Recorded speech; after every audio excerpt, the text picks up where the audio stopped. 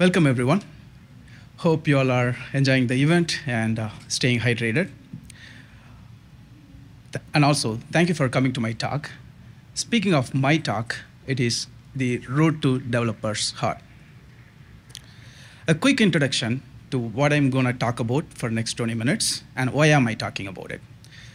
I've been a software developer for quite a long time now, and I've been in the security space and building security products since 2017. I have had hands-on experience in both sides of things. During this journey, I get to see how different the perspectives are from both sides on how to solve a problem or what problems to solve even. On top of that, every project comes with certain constraints. It may be limited resources or time. When you add those constraints to the difference in perspective, okay, yeah, thank you. Yeah, when you add those constraints to the difference in perspective, it creates challenges. Challenges become friction, and things get escalated. In this talk, I'm going to talk about how to reduce those challenges and share some personal experiences. Towards the end, we will have some Q&A, and if time permits, I would love to hear what worked for you in those similar situations. Before we go too far, you might wonder, why is it important, right? If there is a security issue, you can escalate, push people to get things done, and it works most of the time. Why does it matter how security teams and software teams should collaborate? In my opinion, it is not about solving one or few problems at hand. At the end of the day, we need to protect our customer, safeguard their data, and keep our systems secure. In order to do that, software and security teams need to work as a same team to achieve a same goal. That's why I'm talking about this topic. I kind of split this talk into 4 categories: people, process, technology, and cultural aspects. I'm going to start with the people-based one, which is building trust. This is an obvious thing to say, but it is really hard to do consistently. If you work together as a team day in and day out, it might be relatively easy to build trust. But most of the time, software teams work with security teams on a short-term engagement. There is not much time to get to know each other. So security teams work with software teams for a short period of time, mainly towards the end of the project, and you identify some issues, and you make the development feel like you are blocking their delivery. This whole combination of things do not help build trust. So what can we do about it, right? Unfortunately, there is no one standard checklist to build trust. I'm going to talk about a few things in the upcoming slides that may help build trust, but at this point in time, I'm going to talk about a few crucial benefits of building trust.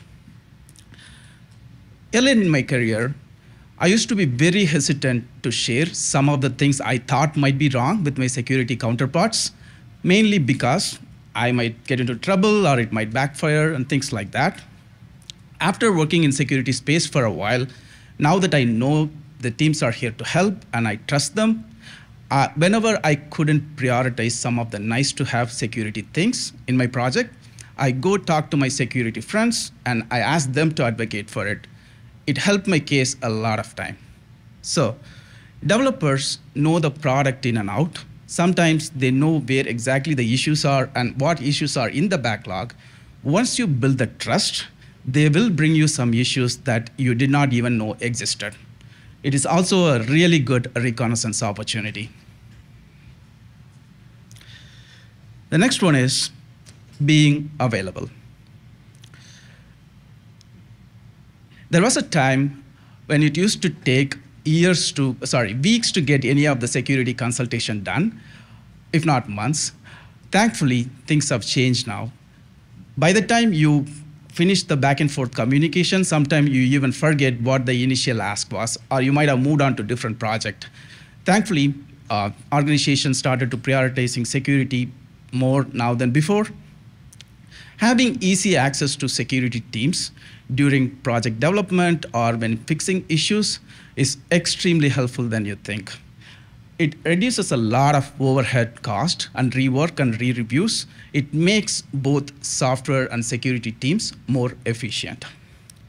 This is another thing that is very easy to say, but everybody is busy and it's very hard to do in real life. So find your avenues.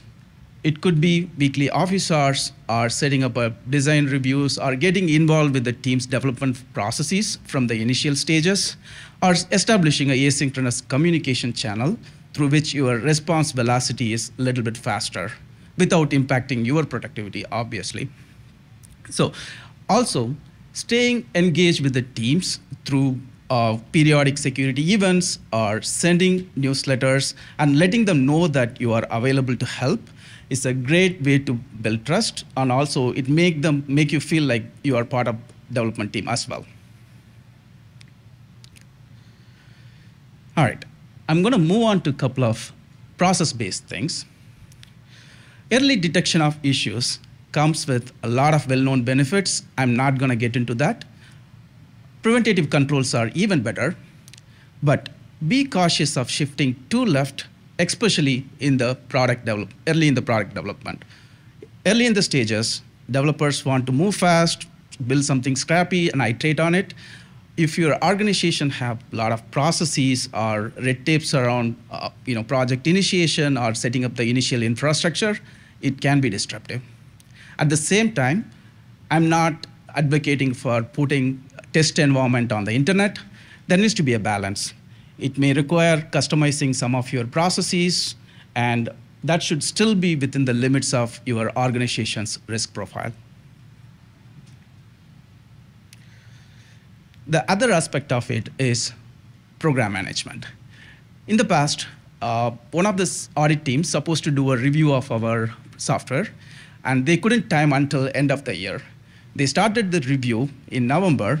They did a great job. They gave us a bunch of issues to fix before they go on vacation. And some of those issues were expected to be fixed by end of the year.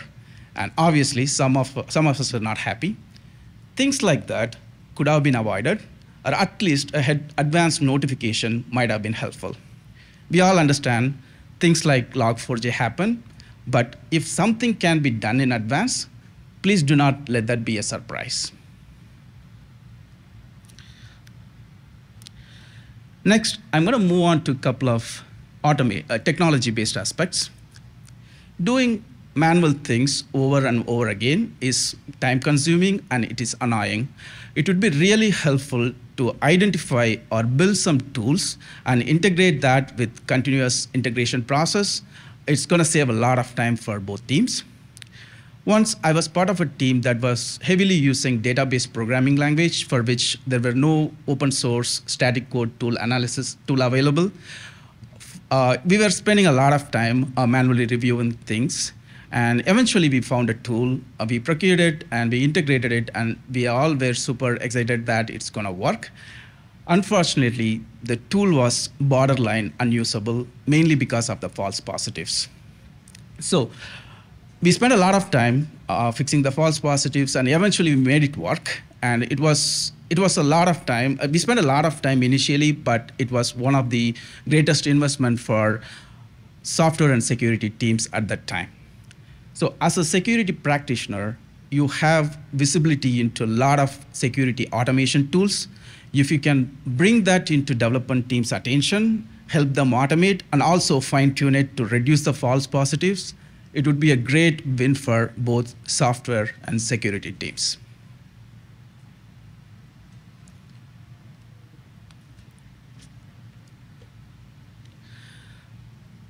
A few years ago, I was part of a security team, and there was a development team came to us for a consultation.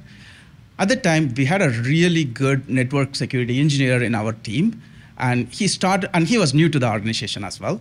And he started providing some advanced networks solution that some of us heard it for the first time. And we did not have any prototype done, or we didn't even know how that would fit into our ecosystem. The teams left with more questions than answers. Ideas like that are great. It pushes us to innovate. but it might be a good candidate for running as a separate project because it is very hard for software teams to build a new security solution when they are still trying to solve the software problem. So provide realistic recommendation that that you might have to consider some trade-off decision, but it is really meaningful and helpful to the development teams. Being specific. Most of the security questions can be answered with "it depends." It can be vague at times, and honestly, it can be annoying at times, sometimes too. So instead, it's a really worthy exercise getting into the specifics and understanding all the various options available, and providing a meaningful and specific solutions that will help a lot in terms of the communication with the development team, and then in terms of the efficiency of the teams as well. You could even do some lightweight tabletop exercise in the advance that teams can use as a framework throughout their development, and then they can use that during their SDLC lifecycle. The next one is escalations. For most organizations, security is job 0 or job 1, however you see it. If there is a security issue, you will have to escalate, and it needs to be treated appropriately. There is no question about that. But when escalating things, having a well-defined mitigation plan or success criteria, again, being specific about those things, will not only help avoid a lot of back and forth communication and chaos, it will also help hundreds or thousands of developer hours, depends on the size of your organization.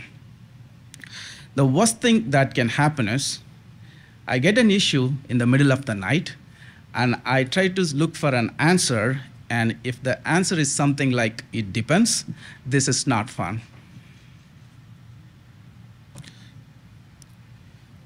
Also, you might be part of a larger organization with multiple security teams trying to run multiple initiatives or campaigns, or smaller organization trying to do multiple things with good intentions. In both cases, software team's gonna receive all the issues at once, and if the team is resource constrained, they're gonna prioritize some issues versus others, and some of the issues gonna wait. Now, the question becomes, if it can wait now, why not do it before, right? So ruthlessly prioritize security initiatives or campaigns within and across your organization. It will not only help protect the security team's brand within the builders community, it is also very essential to build trust across the builders teams. Finally, I want to end with a couple of cultural things. Changes take time. When you try to introduce new processes or practices, you might feel like developers don't listen, or they are not, they don't care about security. But most of the time, that is not the case, because security was an afterthought traditionally. Now we are trying to bring that into mainstream. Now it's going to take some time and practice for teams to get used to it. The one best thing you can do is, besides doing your organization security programs, find your allies within the development teams, so they can act as your eyes and ears out there. They can ask questions like, "Hey, have you considered security when doing things?" So reminders like that are very crucial for changing the security culture across the development teams. I have seen organizations change their security culture over the period of 1 to 2 years through constant reinforcement and reminders. So changes do happen. This is my final slide and my favorite one. Until 2017, I learned about absolute minimum security that is required to do my job. At that time, I started working with one of the security engineer and for one of my projects, and he taught me about a lot of cool security things, and he advised me to go to a lot of conferences like B-Sides and take some trainings. And I really enjoyed security side of things, and eventually I ended up joining their team. that helped me expand my knowledge across various security areas. Ever since, whichever the development team I am part of, I always look for opportunity to do security improvements and advocate for security things. And also, I look for people with security interest and ask them to take similar trainings I took in the past. So if it is not for that one security engineer, I wouldn't be here, and also I would not be doing any of these things. So building security communities and mentoring people at work goes a long way. You could potentially influence the entire organization through the people you mentor and coach. I think that is the end of my talk. And once again, I really appreciate everyone for being here. Thank you. Thank you, Singh.